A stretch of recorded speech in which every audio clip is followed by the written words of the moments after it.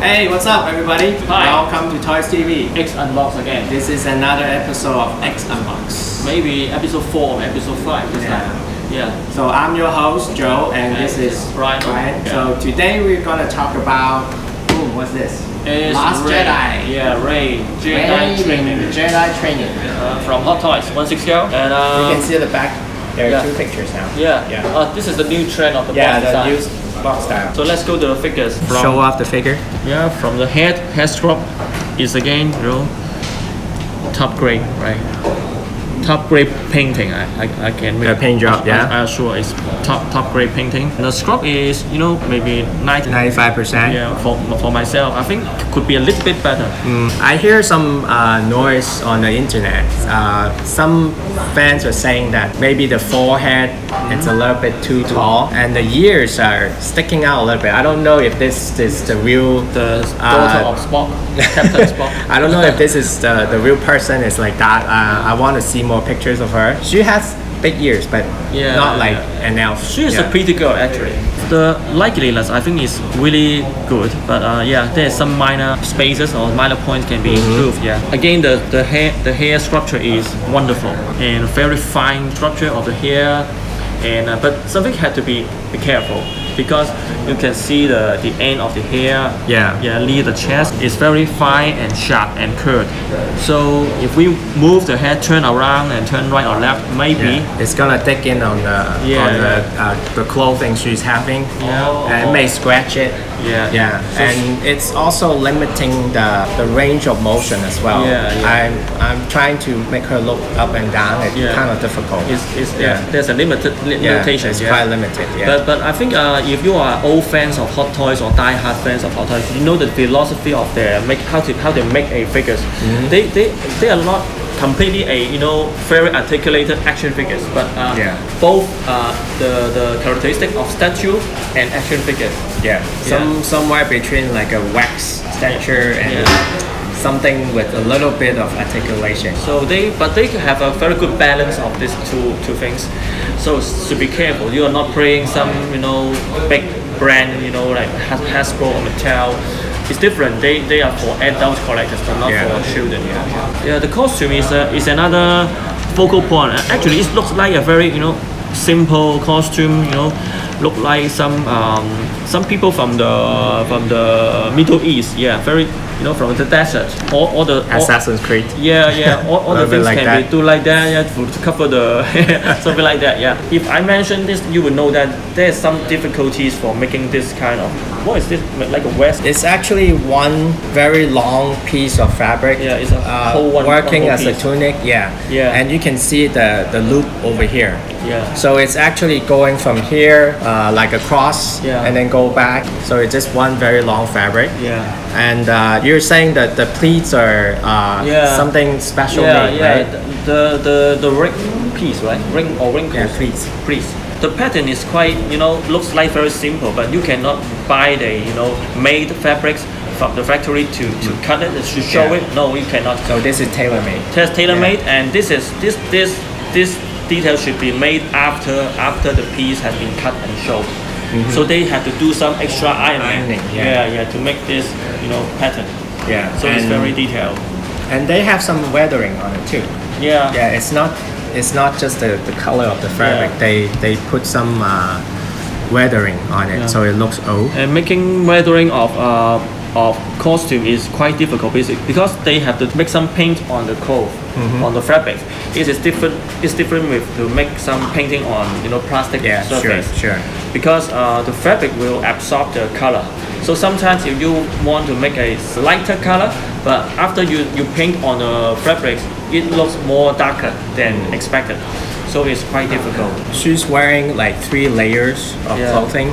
So you have the tunic, and then like this is also a tunic, but it's needed. It's knitted and it's needed. And then there's a white underwear shirt. Undershirt. It's cut an angle, and we didn't take this apart, so I couldn't tell, you know, what it looks like underneath. Yeah. And usually hot toys remind the customer that not to remove the costume from the original it would be body. difficult to remove the belt and everything. So I don't recommend you guys. Except you are very experienced customizers. Otherwise, you think that you break the costume or you break the figures, but actually it's not, because you know their philosophy is to make a very good looking, good appearance final product. Movie act. So what about the belt? Well, again, I think they are made not plastic, right? Pleather. It's pleather. Pleather. It's a pleather. And you can see the holster over here. It's kind of like a double belt. From the back. And this is look like a current trend of movie costume in Hollywood. Looks very, you know, very complicated but simple. That means the costume is not exaggerated with a big shoulder pad, very neat or very clear color or sharp color, no, but very close to the real reality. And this is the pistol. This pistol is very good looking. The grip is similar to the one with Han Solo. This is like a very old gun, right? You can tell from World War II or something like that. But actually, many of the props from Star Wars are from World War II. From World War II replica.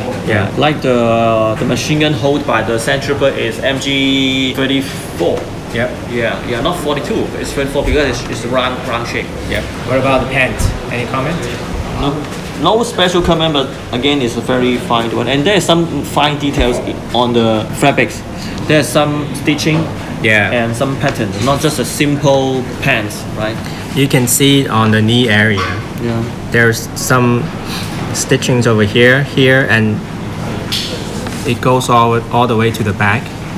It's actually not that simple to do. To make it so detailed and this kind of small stitching. I can tell you guys that even for a real pair of pants, if you want to do this kind of complicated knee pads stitching and you know different kinds of pattern, it costs money. It costs money. Especially when we are doing in a small scale, much difficult. Much costly. And then go to the boots. This time, it's different, right? Different. Because every time you see most of them is plastic boots, or maybe they separate into two parts, especially for the male figures.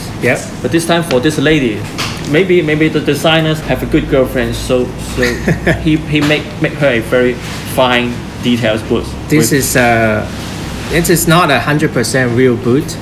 But it's all one piece. And you can see this part over here by the ankle, it's actually connected. It's one piece. The shoe part, the upper, is pleather.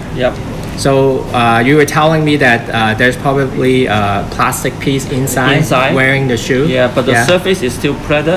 So that means there's no fit inside the boot. That is a like a boot-like fit joint with the ankles and then wearing the whole boot. I want to show you guys that the sole is a different piece of plastic. So it's glued on to the boot just like a real shoe. So the outlook is better. The outlook is better, but it won't reduce articulation because there are two parts. You know, feet and neck is different and have articulation. And also on the back you can see the lacing. Some details. It's all real shoestrings and they lace it together. Don't underestimate the cost. You know, even you are skillful factory workers in the factories, or even yourself, you take similar times. So it costs a lot of money to make the shoelace string together and to have a final shape. It takes time and cost. So okay. Well, let's go to the accessories. And then we talk about articulations. Okay, so we have how many pairs of hands? 3 pairs extra. So actually, this is not a pair. There are more right hands. 2 extra right hands, 1 for holding gun, open palm, fist, and this is for holding the lightsaber. I think Hot Toys is changing the policy. You know, previously they have pair hands, right, left, or should be parallel, right and left. But we find that sometimes they give you 5 hands or 7 hands. sometimes. It depends. Yeah, it's like odd number. So it's good, yeah, because it's no need to make extra spare hand, but without any usage, right? Okay. So what is this is a different. This is not a sausage. This is a different. This is a second arm. Yeah, like a mummy's hands.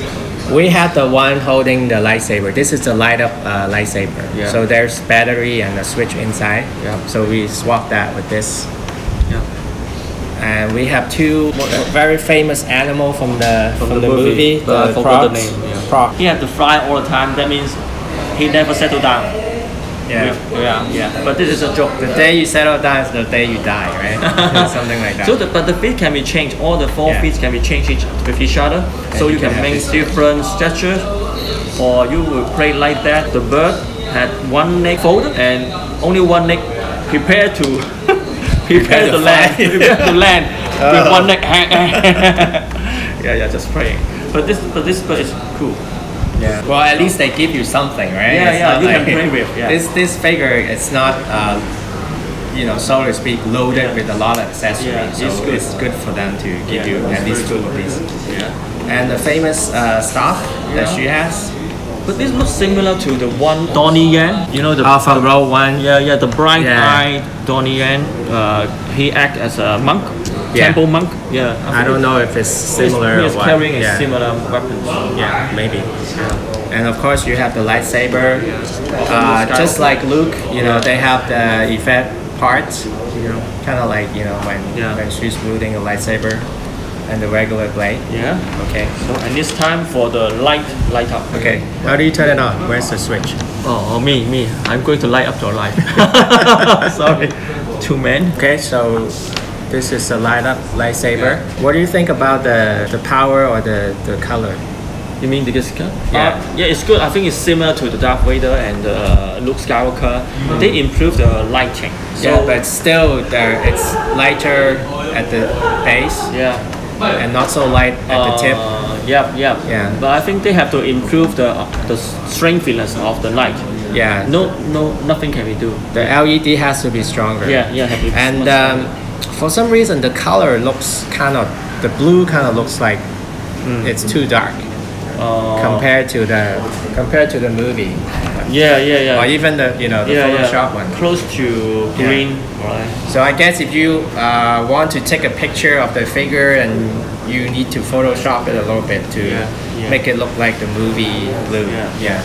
Because of the material of the plastic, there is some skill to make the material. So sometimes it's hard to control the final outcome with the light effect. We can control the color of this, but if with the light effect, it's difficult. Yeah, it's more difficult. I understand. Yeah. So we can see what happened with this. Maybe different color maybe. This is actually quite heavy. Okay. So we turn off the base actually comes with two. Different designs. Yeah. You can have the rocky one. I don't remember the name of the planet. This is the island. Here she meet Luke, right? The island looks like a logo of Nike. I don't know. Yeah, look like a sports shoes. Yeah, look like sports shoes. That's a real island, you know that? I don't know. Yeah, it's not CG. It's a real one.